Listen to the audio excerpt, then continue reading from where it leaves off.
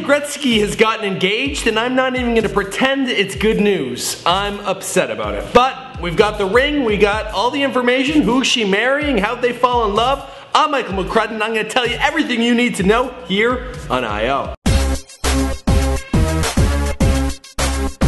If you don't know who Paulina Gretzky is, you certainly aren't a hockey fan. Her father is the great one, Wayne Gretzky, who is strongly considered to be the best hockey player of all time. Now, in my personal opinion, Paulina Gretzky is the great one because she is the hottest woman ever to post pictures to Instagram, Twitter, Facebook. I got her on every account. I can't stop looking. Now, the Gretzkys are like Canadian royalty. Hockey is it's a North American sport, but it's played all over the world. Everybody's loving Wayne Gretzky, and everyone wants a piece of his daughter.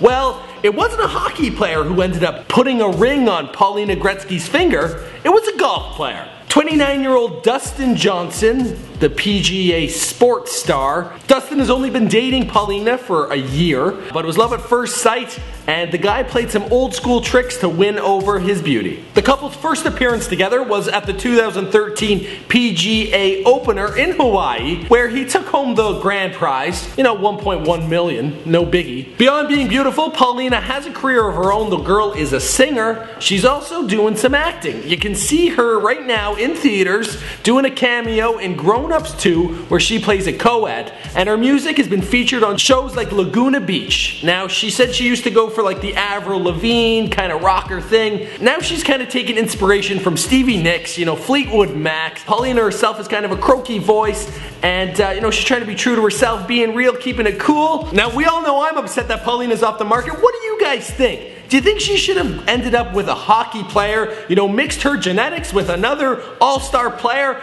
and maybe, you know, get the next greatest player ever? Or is it great that she's with a golf player? Or should she have ended up with me?